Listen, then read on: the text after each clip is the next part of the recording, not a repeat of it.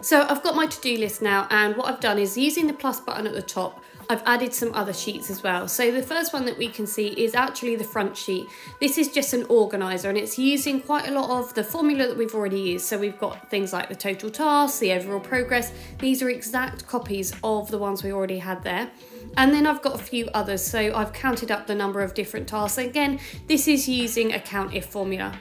A lot of this background I've made just by using shapes, and the symbols that I've added in quite simply go up to the circle and the square at the top, and you can search through shapes to add in there. So calendars, you can put those in, and if you click on them and click on the paintbrush at the top, we can also change the style of those to fit in with how we want it to look.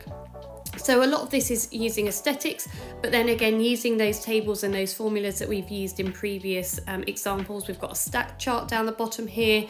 For this one we've added up and we've counted if for the formula of what different types, and we've added how many are due right now, how many are due another day.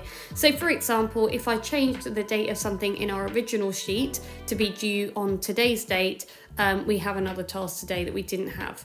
We've also got these different categories. So if I change one to personal, then we can see that it goes from 2 up to 3, and that stack chart down the bottom will change. We've also got our total task. So if I deleted something from our task, it would take it down to 9.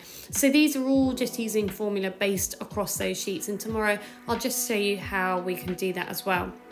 We can change the priority as well. So you can see if I could take one of the high priorities out and make it a low priority, for example, that we lose one of those high priorities as well.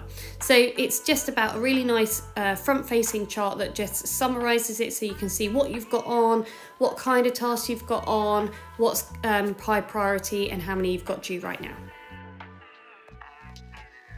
Thanks for taking the time to listen all about how to make our to-do list. Please do keep following for more information on how to use numbers.